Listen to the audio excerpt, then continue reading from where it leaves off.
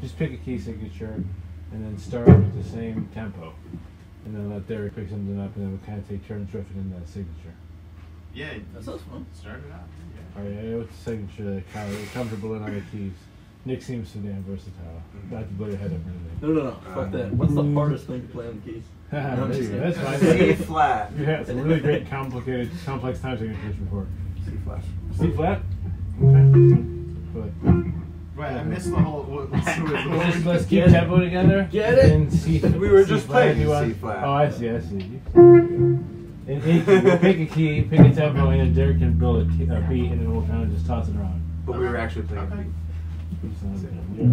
C flat, I see. B minor. Yeah, no, I never heard of B. Normally go C flat on the other hand. Ooh, yeah, C flat minor. Yeah. I think there technically is a difference. Don't worry about it. Yeah, what's a good key for you on the bass? I do A's and E's. Okay, let's do like an A minor, E minor. I like the A's. Let's do A minor. I'm an A man. Sharp minor. We're gonna do what you like to do. A minor. So maybe let's just kind of keep tempo. Someone did their ketamine this morning. The cable. That does sound like what a cable probably feels like. Good call.